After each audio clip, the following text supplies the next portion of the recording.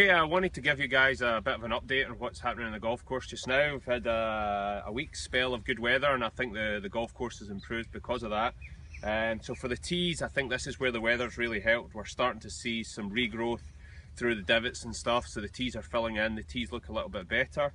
On the fairways, again, the fertilizer is starting to kick in. We're cutting them now a little bit lower, so for me they look a bit thicker and a bit tighter.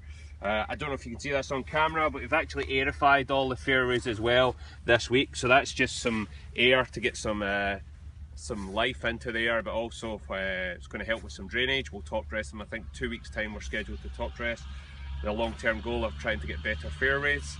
As far as the greens go, we're out this morning with this sweep and fill brush, so this big bristly thing here spins round, but what it does, it actually gets the grass to really stand up, so we then try and get a better cut on it.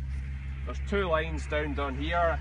Again, I don't know if you can make this out, but the grass here is really standing up opposed to here where it's not been done.